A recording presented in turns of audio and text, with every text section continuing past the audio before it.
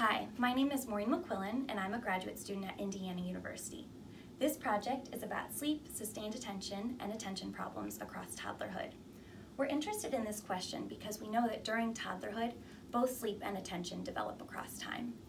And we also know that sleep and attention are linked. When children have worse sleep, they tend to show more inattentiveness and hyperactivity.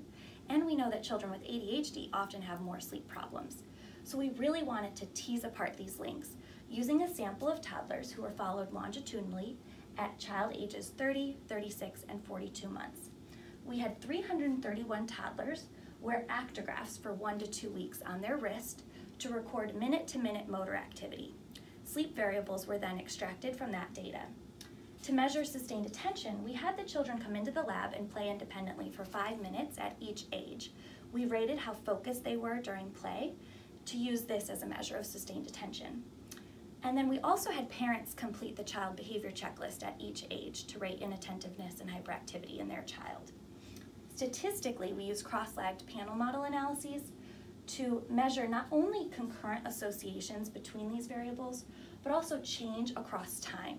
So we could look at how sleep and sustained attention, for example, were linked while still controlling for continuity in these variables. What we found is that more variable sleep and later sleep was linked with worse sustained attention. This is consistent with previous research, and it has important implications because it could suggest that when children are put to bed earlier and have more consistent sleep schedules, they may have better attentional development across time. Thank you.